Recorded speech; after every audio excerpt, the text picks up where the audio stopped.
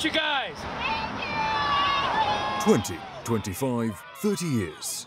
It's unclear how long it's been since drivers in Denver have come face to face with striking workers. These guys work hard every day. We pay a lot of money to this store, and they need to get a livable wage. That's why. They've been subjected to COVID, they've gotten sick, they've died, and it's like this store needs to pony up and pay these folks. That's why. The CEO made $22 million last year, and we got about nothing. So it's time. You need to share. We got you through all that stuff. It's time. Is it a revolution? Sure, we'll call it that. I like that. I like the way you think. After 2 weeks, the 8,000 strikers managed to get better health coverage, as well as a $2 raise on wages that average $15 an hour. The local dispute involving the King Soopers supermarkets is one of the many strikes breaking out all over the country over the past few months.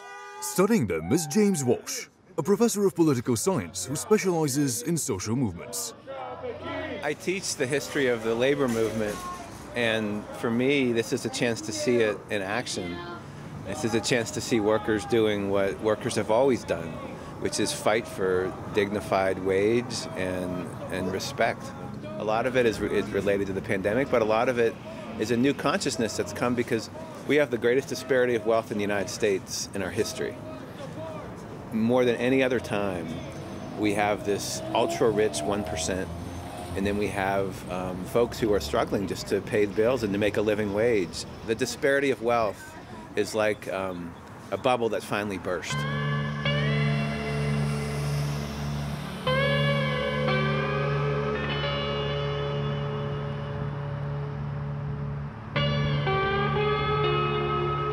From Denver, the capital of Colorado, all it takes is a drive 200 miles west into the Rockies to reach one of the spots in the US where these inequalities are among the starkest.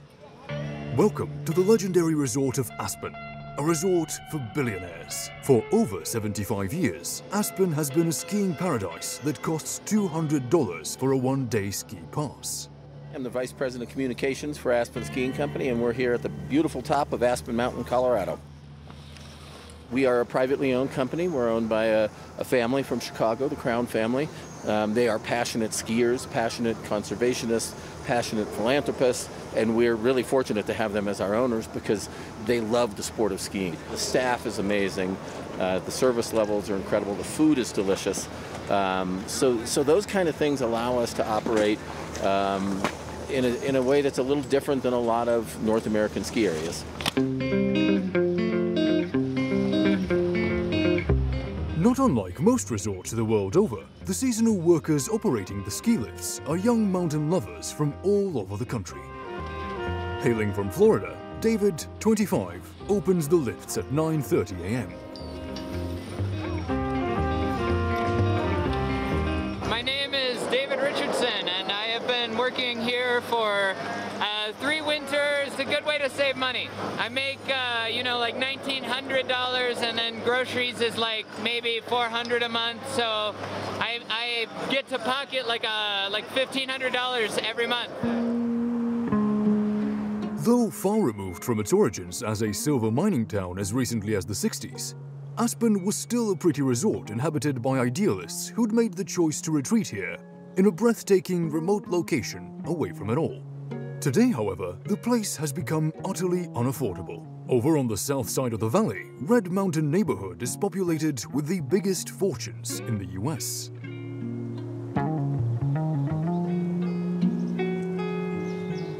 Born in 1933, Jane Click volunteers at the town museum, and today she represents Aspen's living memory. It's changed so much in the years that I've lived here, but you can never take away the beauty. It is the most beautiful place to live. It's a billionaire's paradise. Which the obscene real estate prices here can attest. On this part of town, they go anywhere from 20, I don't know if there's any for 10 million, but probably 20 million, 35 million. Up on Red Mountain, I think probably the least expensive is around 25 million. They sold one a few months ago, or this summer, for 72 million. Last week, I heard one went for 48 million. For some, it's a third, fourth, or even fifth residence. At these prices, living in Aspen has become a challenge, and the people working for the wealthy, be it on the slopes, in their homes, or in the hotels, can't keep up. Aspen is a microcosm of what's going on everywhere. The workforce, if you come in here, you cannot afford to buy a place. That's the problem. What is going to happen? What is going to happen when there's no one to service the huge homes that we have? The worker shortage has become an issue. The living situation is compounded by a recent phenomenon named the Great Resignation. For the past 6 months, following the first waves of the COVID pandemic, 4 million employees have been leaving their jobs every month in the US. Some of them do it in search of a different, better life, one that doesn't subject them to the stress inherent in the American definition of success. Those with less means have simply had enough of wearing themselves out for poverty wages.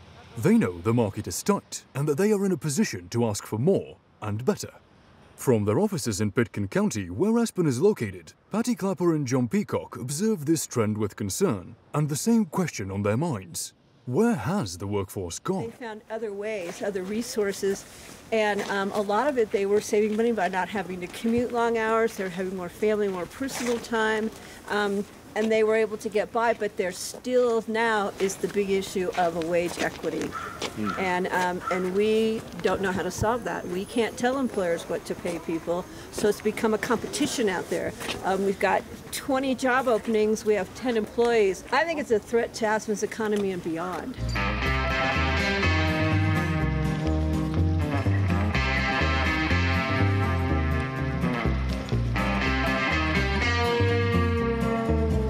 And the rich are starting to realize they need the poor to maintain their way of life.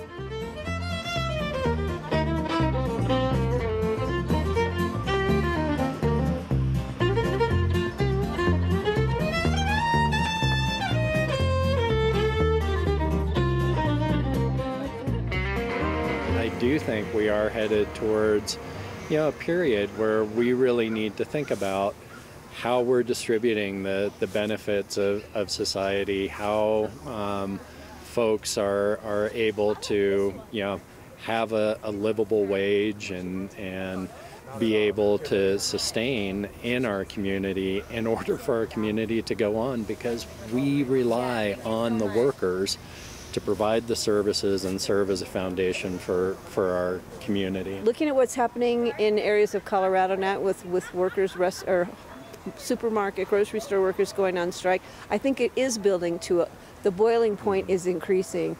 And where that boiling point may overflow, is it just going to be hot air, steam, or is it going to be the bubbling up of a crisis? But everybody's getting tired and everybody's getting overwhelmed and frustrated.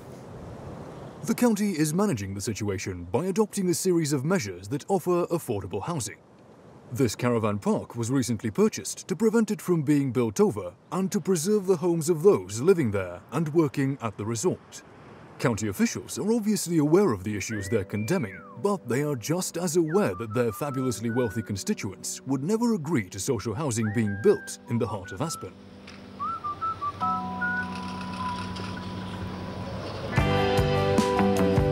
It's 4 p.m. Oscar, a snowboard instructor, is taking one last turn down the slope.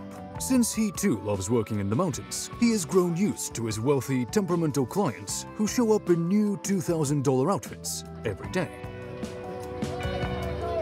I love snowboarding, and here I can have a really good work-life balance because sometimes people don't show up for lessons, and sometimes you have rich clients that pay $1,000 for a one-day lesson and they come for 2 hours of it.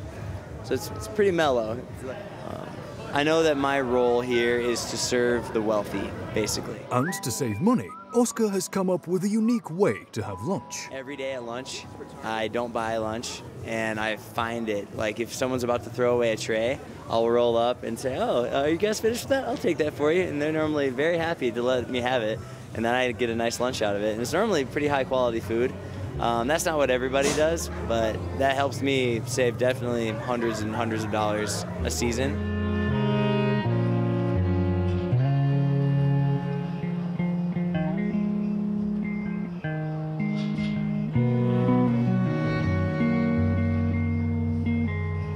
At 6 p.m., about 20 miles outside of Aspen, David's job manning the ski lift is done for the day.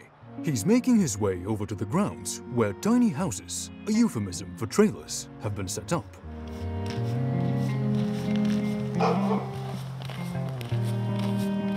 $500 is probably a nice dinner in Aspen. I mean, and that's what my rent costs. It's honestly incredible, just the sheer wealth disparity. I mean, I read an article the other day that said the billionaires are kind of kicking the millionaires out of Aspen, that they're buying up their houses, which is just wild to me. There's three people living here. I pay about $100 a month more because I can stand up in my room, which you cannot do up there.